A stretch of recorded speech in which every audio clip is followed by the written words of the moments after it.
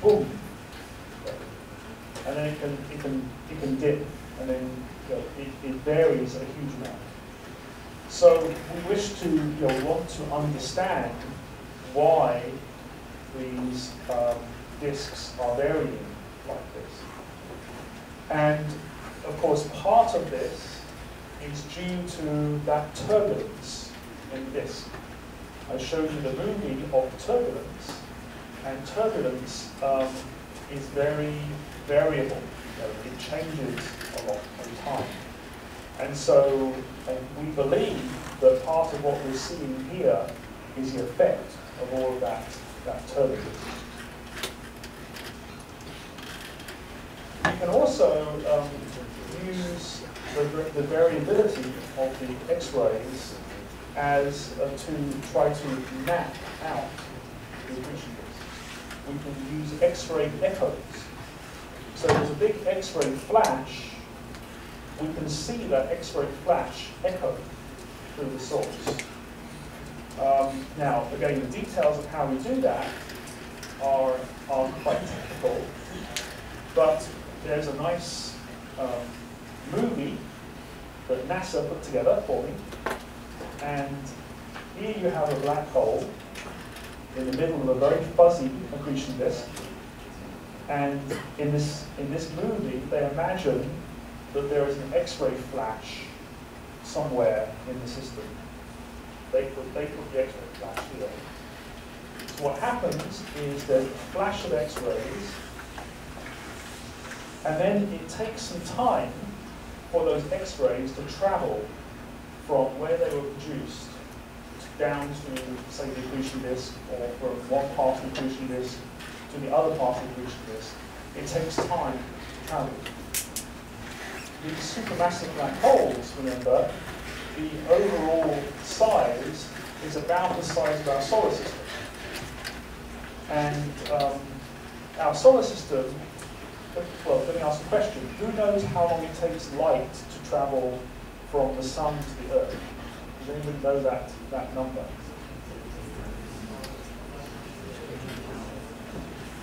From the sun to the Earth? That's a little long. 阳光从太阳到地球要多久啊？啊？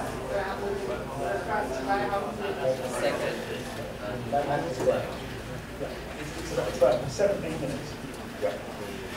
It's about 8 minutes. So, since the black hole and the accretion disks are about the size of our solar system, this is how long the echoes are. It takes, minutes to hours for the light from where the X-rays are created to reflect around this accretion disk. So what we can do is, and this is a very subtle analysis, we can take these kind of data and we can look for echoes in these data. And we can use those echoes to try to determine the structure of the accretion disk, determine where the X-rays are coming from, and issues such as that.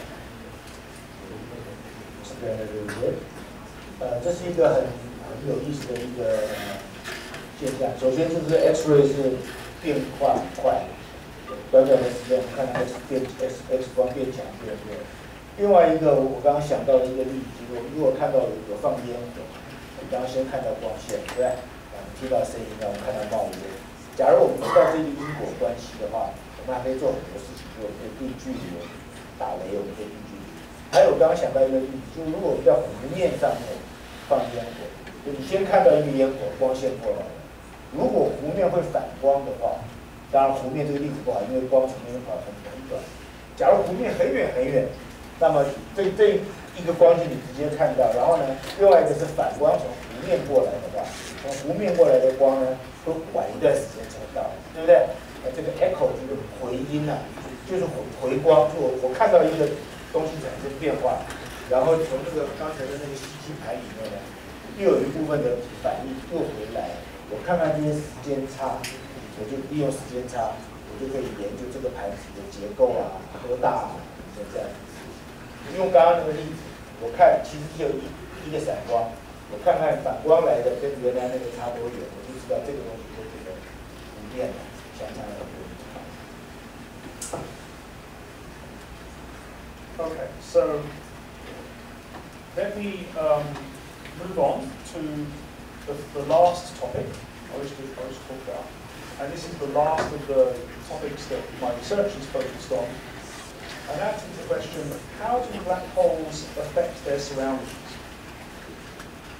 And the answer is that they can pump tremendous amounts of energy into their galaxy, or into the galaxy. And their energy comes through their radiation and through their jets. So remember that remarkable number I gave you, 1 kilogram of matter put into a black hole can power all of Taiwan for 2 weeks. So imagine how much energy you get out of a black hole if you put a star into it, or many stars. There can be enormous amounts of energy released from a black hole, and there can be so much energy released, it can actually affect the galaxy as a whole, affect the growth of the galaxy. So let me show you one example, just to give you a sense of what I'm talking about. This is a nearby galaxy. This is called Centaurus A. It's a galaxy in the Centaurus constellation. It is what we call an elliptical galaxy. So it is a big ball of stars. It has an interesting dust feature in it. This is the same thing we saw in our own galaxy. There's dust and there's gas, there's lots of starlight from view. But this is a nearby galaxy. Now this is what we see when we look in visible light with our eyes. If we now look in radio and in X-ray, and we put that on the picture, we see this. So in the radio and the X-ray, we see this remarkable feature up here that comes out of the center of the galaxy. The very center of the galaxy, we believe, is a black hole. It's actually a very strong X-ray source in this galaxy. But from the center of the galaxy, we see a jet. We see this beam of gas come out of the galaxy. And we can see that this beam of gas is blowing a bubble. There's a bubble that it's blowing. You only see one. This is a jet. We only see one jet. We believe there is actually another jet. We believe there is another jet coming out of this side, and it blows this bubble. Now, it's an interesting question. Why don't we see it? When you go to university and study physics, you will learn about the special theory of relativity. So it's Einstein's easy theory, as opposed to his difficult theory. And one of the things that comes from Einstein's special theory of relativity is that when something is coming towards you, it looks much brighter than when it's moving away from you. The radiation something emits is beamed in the direction it moves. So something coming towards you is much brighter than something going away from you. This jet is coming towards us. And it's coming towards us very fast, maybe 90% speed of light. That would be 270,000 kilometers per second. It's an extremely fast jet. So we believe that there's another jet going the other direction, going away from us, but we simply don't see it because it's too dim, because of this effect from special relativity. There is tremendous energy going down these jets. And this energy will impact, it will hit anything else in that galaxy. It will hit the gas, it will hit dust, it will affect that galaxy. So this is a way that the black hole can actually influence the galaxy. Let me show you another picture. This is another nearby galaxy. This is called M87. And all I'm showing you here is the radio picture. I'm not showing you the optical picture. But again, this is a spectacular image. At the center here is a huge black hole. We believe this black hole is 3 billion solar masses. It's been studied by the Hubble Space Telescope, and the Hubble Space Telescope has observed gas orbiting around that black hole, so we know how massive this is. And again, we see powerful jets come out and blow bubbles. So we wish to understand how these black holes, how these jets affect the galaxies that they see. And one of the things we do is, again, we can run computer simulations of this process. We can run computer simulations of jets coming out of the black hole and hitting the gas that surrounds the gas that's in the galaxy. So let me show you a computer simulation. So this is a simulation which I ran with one of my PhD students, and we were studying how a jet can push its way out through the gas in a galaxy, and how much energy it will give to that gas as it pushes its way out, and whether that would be enough energy to affect the formation or the evolution of that galaxy.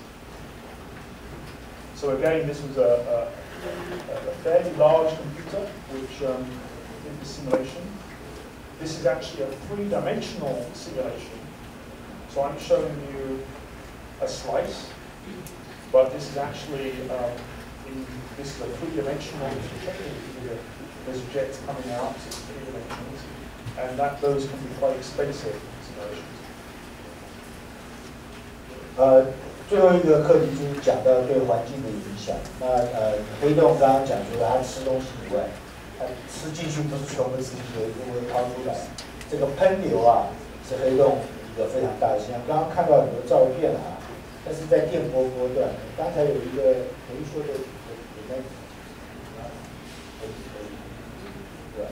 这个 M87啊，我们平常看到的一个星系，星系大概有几千亿颗恒星啊。 在这里面比那个中间那个红点还小，我们可见光看到的星系很小很小。这个是它的喷流，你看这个喷流的规模有多大？有几十万到几百万光年这样子。它中间有这么样，释放出这么巨大的能量，好像你这个消防员打开水龙头啊，开始喷出来，到后来就不用洒了嘛，乱七八糟嘛，撞到什么东西就可以产生效果。这是在它撞的周围的气体呢，就发出了这样子的。 现在要讲的就是这些借由这些喷流，它可以很大尺度的影响周围的环境。Let me show you some more pictures of which are relevant to this. So this is not just one galaxy. This is what we call a cluster of galaxies. It's many galaxies that are all together. And there's a strange-looking galaxy here. And there's other galaxies here. It turns out this galaxy, again, has a massive black hole, and it is swallowing gas and producing jets. So when we look at this galaxy cluster with an X-ray telescope, and we look with the Chandra X-ray telescope, we can take a picture of the X-rays in this, and we find this. We find that there's a lot of very hot gas in this galaxy cluster. And there are bubbles, there are holes in that gas. And these holes are being blown by the jet. It is exactly what you saw in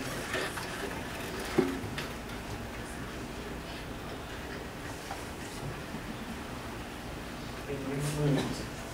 So the jet is blowing a bubble, and there's gas out here, but in here there is it's very tenuous gas, very little gas.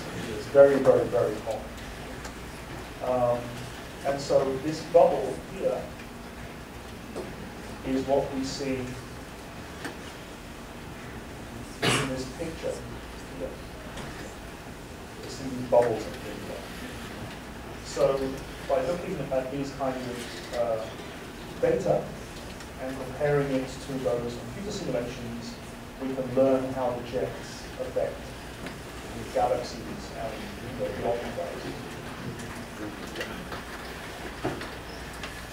Let me say just some final words. This is my last slide. So black holes are beautiful and they're exotic.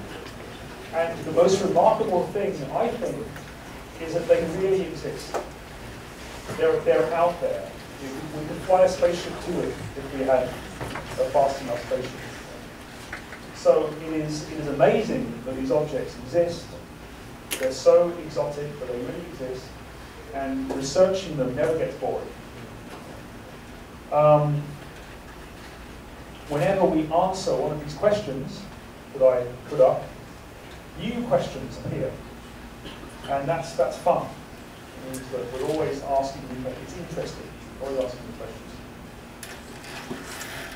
If you're interested in technology, this is also a very exciting field, because the technology that's developed for X-ray astronomy always becomes useful in other parts of life. If you go through an airport, then you have your bag is X-ray. The very first person who built an airport X-ray machine was an X-ray astronomer. He took his detectors. This is a man called Riccardo Giacconi, who got a Nobel Prize for X-ray astronomy. In the 1960s, the late 1960s, he took his technology from his astronomical work, and he built an X-ray scanner for an airport. And that was the first X-ray scanner. So this technology becomes very useful. That continues to happen. In many ways, this kind of work can sometimes feel very disconnected. We may not be. We're not curing cancer. We're not doing something that is immediately beneficial to people. However,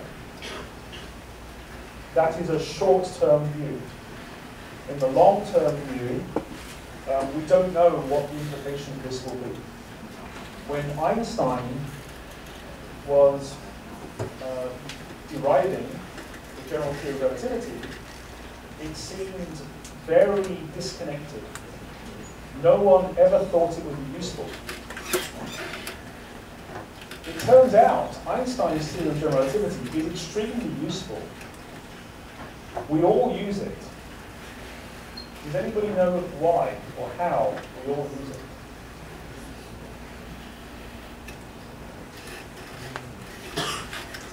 Einstein 的广义相对论，我们以为都是那种理论啊，书本上，其实每一天我们都有在用，我们都有在用这个，有的人知道有哪些应用是广义相对论。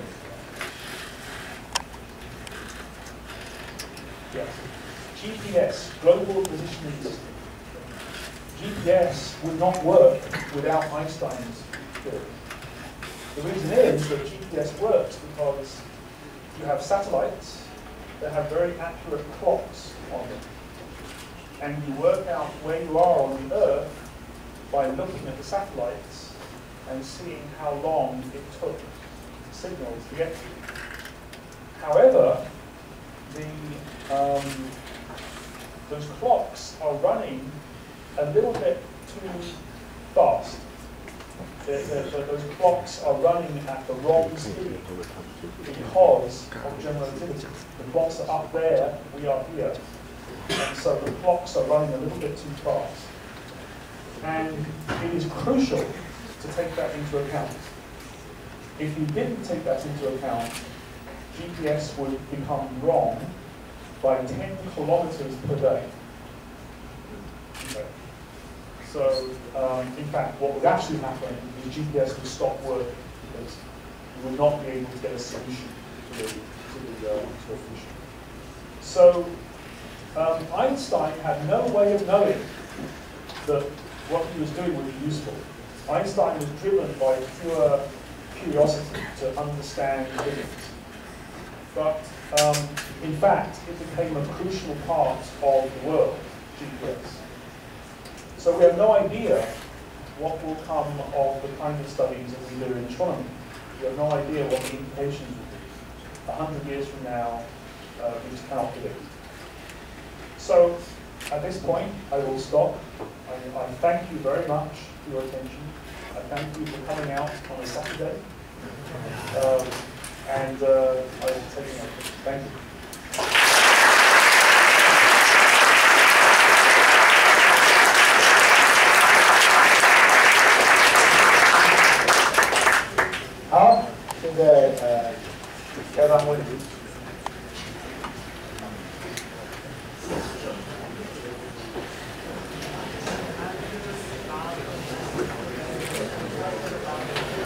The black house can release X-ray spectrum light. The black house can release X-ray spectrum light, but it can absorb the visible light. And these two guys just different in intensity. And what makes the difference, or just the energy emission? That's a good question. So the question is, why do black holes emit different frequencies? So the answer is, it depends how hot the gas gets. So if the gas gets very hot, it will emit X-rays. If it doesn't get so hot, it will emit optical and ultraviolet.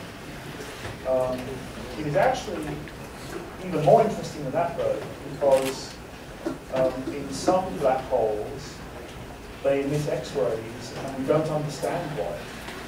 There are some black holes where the gas only gets hot enough to emit visible light and ultraviolet light, but in fact, we see X-rays. And we are still trying to understand why. So it's actually a very interesting question.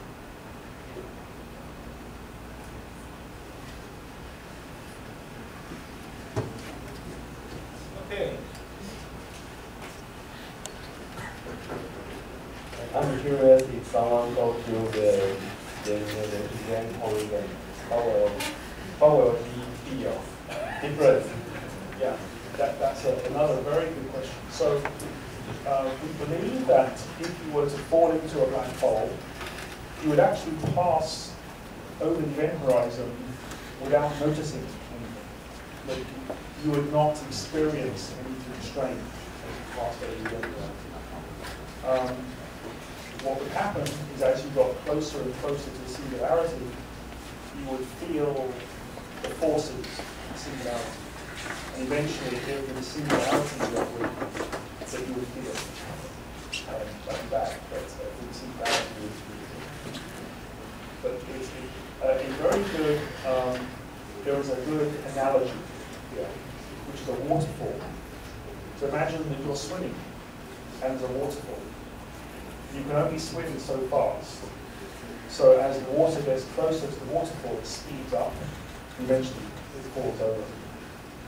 Well, this is very dangerous because you could swim, you could pass over the point where the water is flowing faster than you could swim, and then you would be swept over the water. But you wouldn't notice as you pass that point. So that's actually a very close analogy.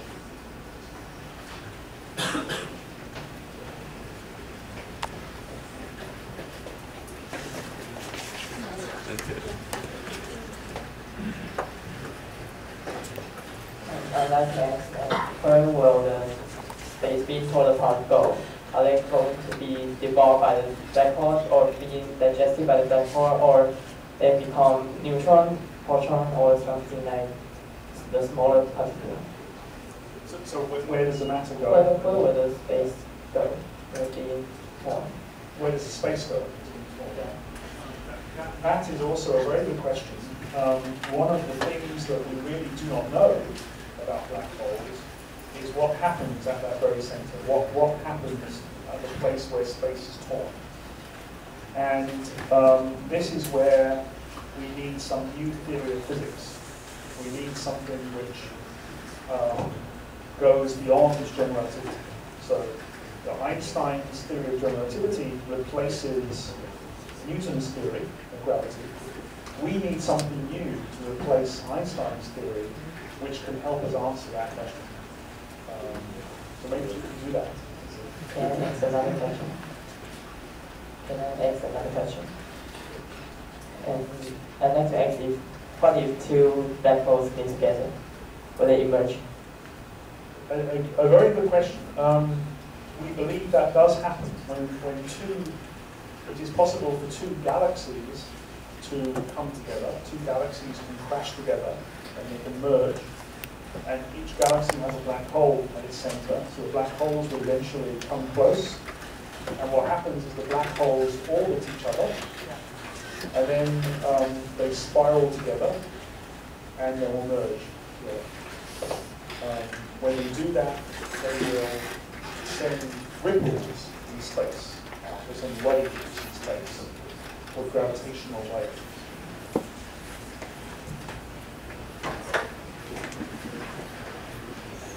很好的文中很好的问题啊！刚刚问说，如果两个黑洞撞在一起会怎么样？如果你刚刚没有听清楚的话，就是问他。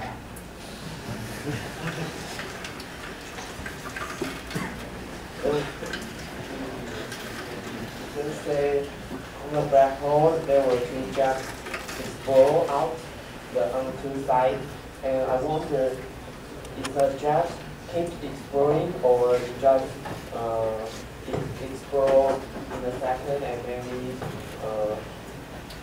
stop exploding for a few days and explode the next time, or it just keeps exploding.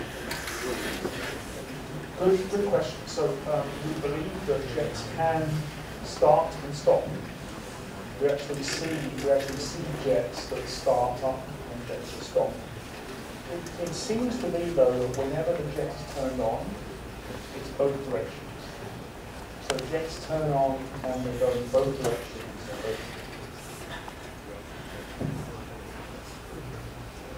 They go in both directions, and then when they turn off, both jets turn on. So there are some galaxies where we can actually see both jets, and they seem to have this problem. But yes, jets do turn on and turn off. So how long it turn off? The time, how long? The answer can depend very much on which galaxy you're looking at and on how big the black hole is. There is a galaxy that we have studied very carefully, and it seems that the jets, they explode, and then they turn off, and then about 3 or 4 months later, they explode again and then turn off. So it happens on sort of months, a few months.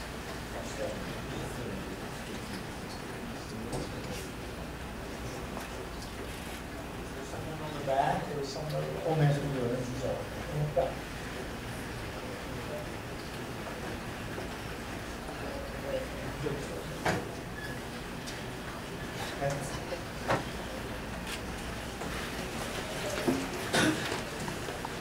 You said feel for you past the horizon. But I want to ask that, what will it happen after you get sucked into the black hole? Like you fell down into the waterfall, will you crash into pieces, or what will happen?